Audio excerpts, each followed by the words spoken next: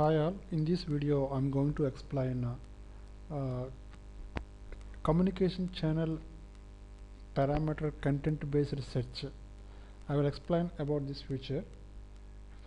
Before going to explain what exactly, in which cases do we use this option. So recently I got one incident ticket. For that actually they're asking we have messages sitting in on queue in SAP PI server. Can you please have a look into it? Below are the queue details. They mentioned queue manager as a something and queue details and current depth as a 5. So they're expecting, they're not supposed to see current depth as a 5. They're expecting current depth as a 0 because there are, based on this information, what we can understand is they are using some MQ system and which is integrated with the SAP PI system, and there and these messages in this queue are to be picked by SAP PI system whenever they place messages in this MQ queue. Okay, so there might be some problem with the communication channel, but we don't know the communication channel. But in PI we need to maintain a separate report based on this queue information and corresponding communication channel details, or else we can also search based on this information by using SAP PI extended search. I will explain that search for you. So we know that that communication channel name is this one. Let me paste here. This is our communication channel details. So I will open PI system, and this is the integration configuration section, and open the communication channel details. So so it is asking communication component and communication channel, but I will choose extended option, and my communication, instead of communication channel I will use attribute as a adapter type as a JMS.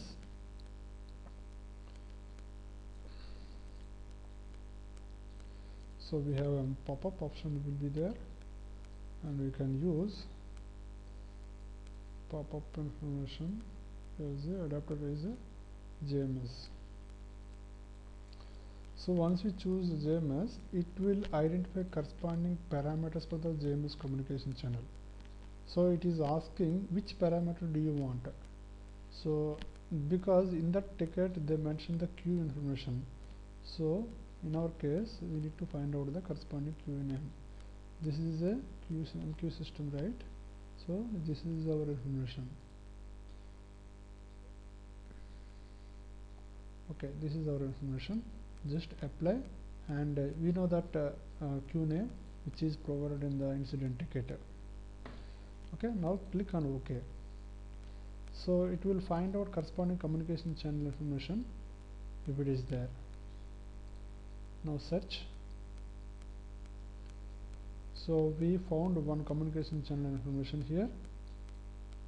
So the communication channel component is this one, and corresponding communication channel is this one. Now double click on this communication channel, and as we know, the process of monitoring a communication channel monitoring. Okay, so the important thing is we need to find out the communication channel based on the communication channel parameter content. So in this case we found that one, and now we can monitor the communication channel using this open communication channel monitoring. It will tell you the status of the communication channel. In our case, what I observed is the communication channel is in scheduled mode. That's why the it did not pick the messages in the JMS queue. So the depth of the message queue keep on increasing. So whenever the corresponding time which is maintained in the communication channel administration scheduling section, whenever it is available, that time the communication channel pick the corresponding messages in the JMS queue and it will process. That's why those messages are stuck in JMS system. That was the reason.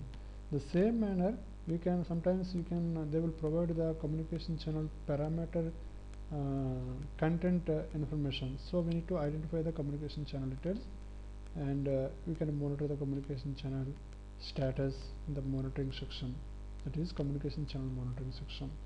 I hope it would be useful for many some of the people. So if you like my video, just give your feedback. Thanks for watching my video.